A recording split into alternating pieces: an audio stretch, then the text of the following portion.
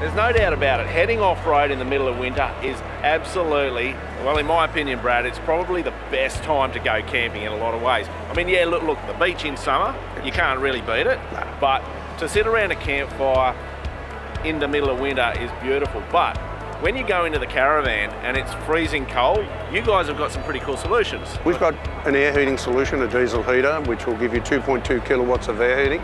Yep. We've also got the Hydronic, which will give you both hot water and air heating. So that's a combined unit. Combined unit, yep. So I can have instantaneous hot water. Yep. And my caravan's going to be warm when I come in from the campfire. So yes, you can have all of that. Certainly if you just want heating, 2.2 kilowatts, it's going to give you roughly 10 hours per litre. That's a great opportunity. You can pre-program it, so before you get up in the morning it's going to be warm. It'll turn itself off, same thing at night.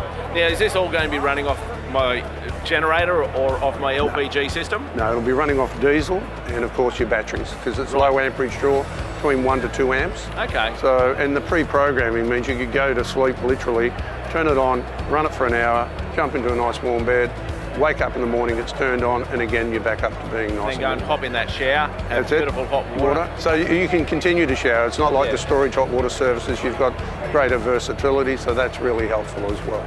Now, if somebody watching this video wants to get this product into their caravan, do they have to order it from brand new? No, look, you can retrofit them. You can buy the heater and fit them. If you, I mean, I know you've got lots of handyman skills, so certainly, you know, you're capable of fitting these if you read the instructions and follow all of the instructions to the letter. Perfect way of fitting it.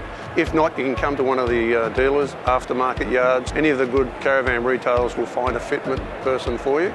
4 to 6 hours is your average fitting time. That's amazing. So Brad, if somebody wants to get this fitted up to their caravan, where are they going to go to find out more information? So they can jump online at shoprvparts.com.au. You'll find all the details regarding the Eberspächer product there. Certainly we're always looking forward to helping people, whether they're fitting it themselves or wanting somebody to fit them, we can always recommend as well. Thanks very much, Brad. I'm Mad Matt. Stay safe on the trails. Thanks, Matt.